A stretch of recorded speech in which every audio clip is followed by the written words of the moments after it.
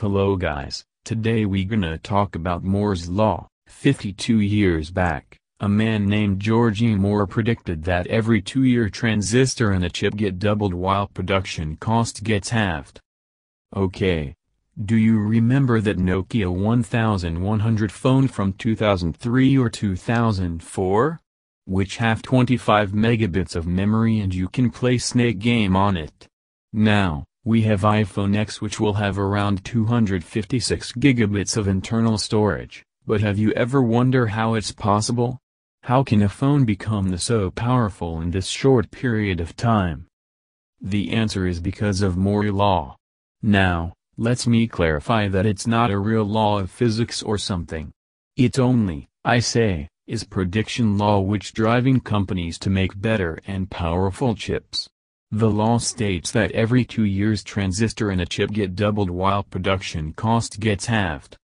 A transistor is basically an electrically driven switch which allowed passage of electrons. To make it simple, you can consider it as a switch which can on or off.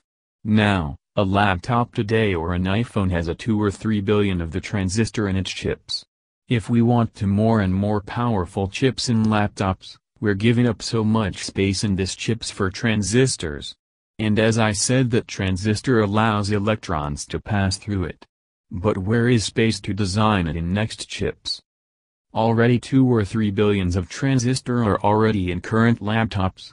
And chips are currently based on 10 nanometers nowadays. That's smaller than a red blood cell.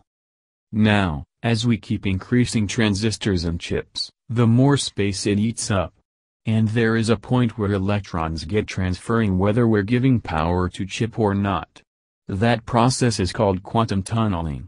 It creates a lots of problems like more electricity consuming and heating issue, even chips can melt.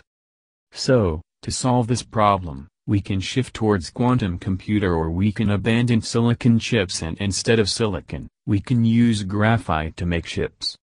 Finally, does Moore's Law coming to end? Yes, prediction shows that by 2025, Moore's Law will be violated or come to end. Thank you for watching this video. If you enjoy it, give it thumbs up, share it with your friends, and if you want to know about quantum computers, I added it in cards above, go and see it. And don't forget to subscribe to my channel. Take care and goodbye.